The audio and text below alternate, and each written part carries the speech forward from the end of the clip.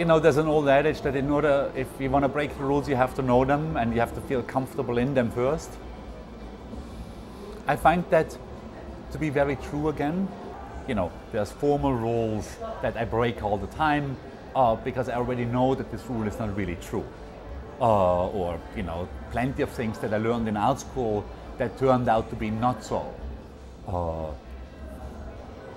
Throughout, from color combinations to conceptual questions to formal directions, I think we fairly routinely do break them, but very, very much with an understanding that we know them.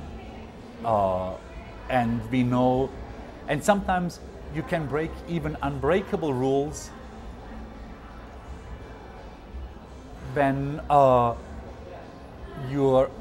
your concept is to break them, or when it's the concept that wants to create uncomfortableness, or when this is really all part of the package.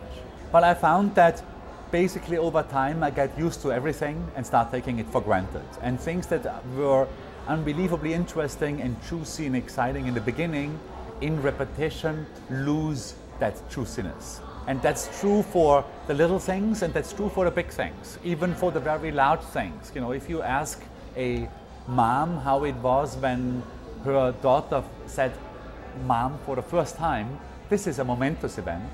While if that daughter is grown up into a 15-year-old and says mom, it is not a momentous moment anymore. So I find the possibility to break to break my own set life in a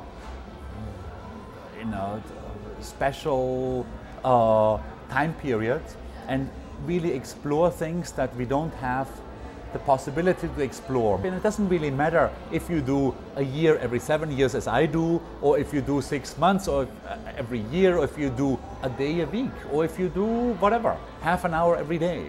I do think though that it's very important that these times are scheduled.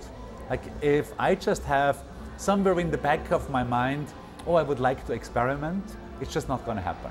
And I think it's not going to happen because it actually is difficult.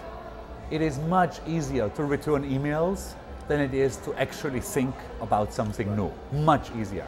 So if I don't really have that completely scheduled, I will always return email, or I'll cook coffee, or I'll, you know, have to go to the loo or whatever. I'll use every excuse to not having to think. And it's that strange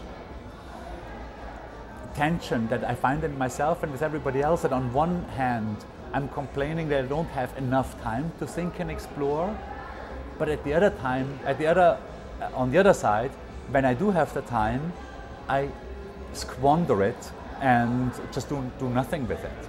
So the scheduled part, I think, is really important.